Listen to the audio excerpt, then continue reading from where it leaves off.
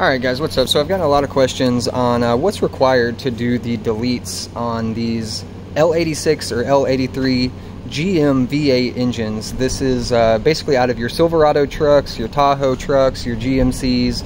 Most of these are going to have an engine similar to this one. Now the L83 and the L86 are going to be basically the exact same engine, just with different displacement.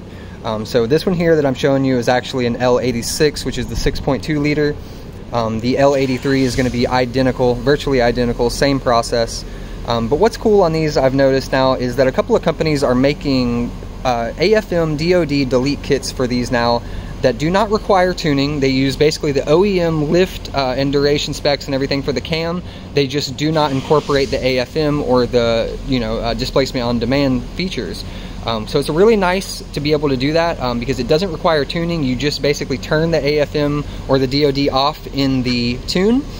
Now the other advantage is that you don't have to change out your valve springs on these as well. All that's really required, you can use your stock push rods, you can use basically all your OEM parts. The only things you're really going to be swapping out is going to be your camshaft itself, your camshaft here, and your lifters. You're obviously going to be switching to an OEM style LS7 lifter like this one here, so it won't have any of the AFM DOD lifters. Again, it'll only have these style right here.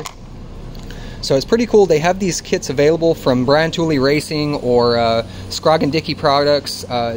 They all offer some sort of DOD or AFM delete cam now. This is the camshaft that came out of the engine. I've already got the new one in, so you can see kind of this is what we're dealing with here. But the new camshaft is identical. Everything looks basically the same. So they say that it doesn't require any tuning on these engines. You can basically just do the cam swap and you can turn off AFM or DOD in the system and you should be good to go. Now what's really required here, like I said, is you're going to have to pull most of your front timing components.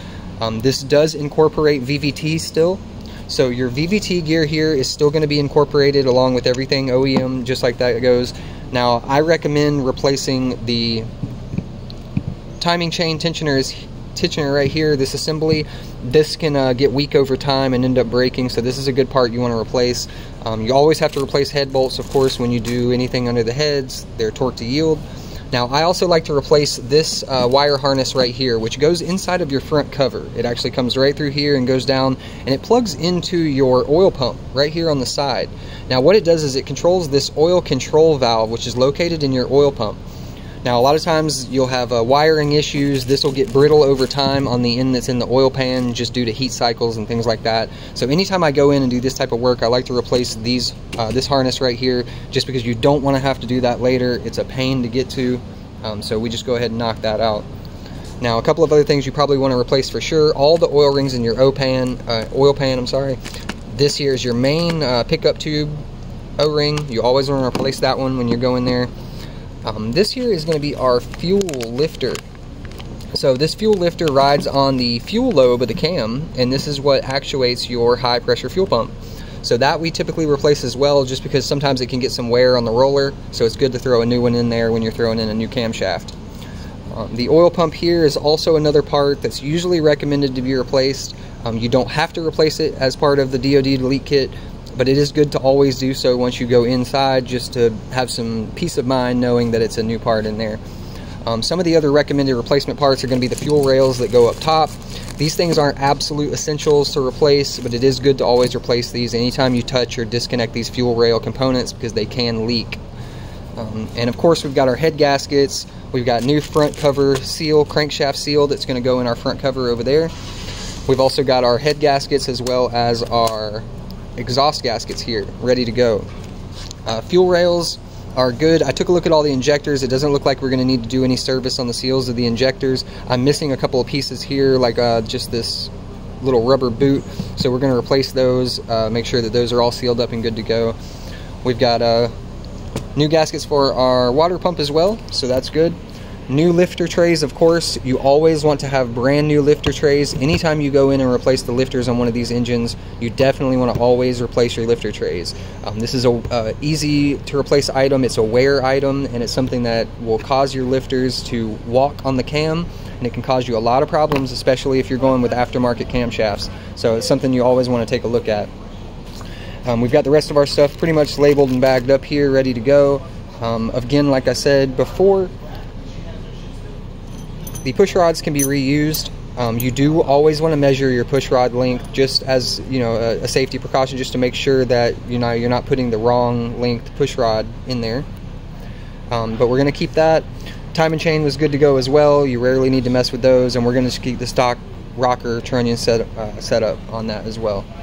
So that's pretty much all that's required. This service can be done with the engine in the vehicle. I like to do it with them out of the vehicle. It just makes it a lot easier to get to the oil pan, because your front cover here, as well as your entire oil pan, are RTV sealed. There's a special RTV sealant.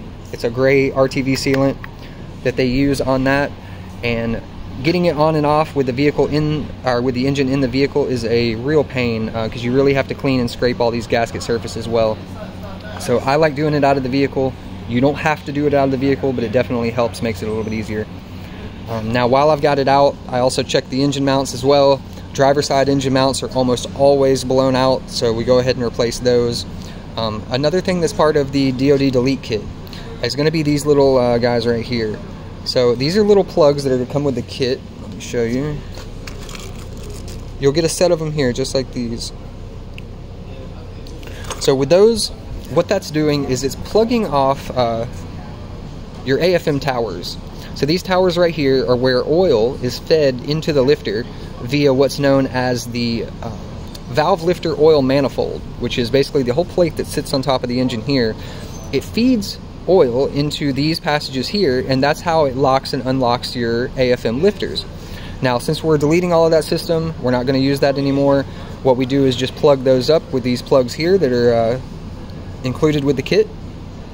You'll literally just set them in and kind of tap and hammer them into place, and then you can put your VLOM or your valley plate right back over the top. These slip right into the gasket, so it doesn't interfere at all. You just lay that original plate right back on, and it's good to go. So that's kind of the basics here of what you're going to look at when you're doing a AFM or DOD delete on one of these LT engines. Any questions, just drop them below.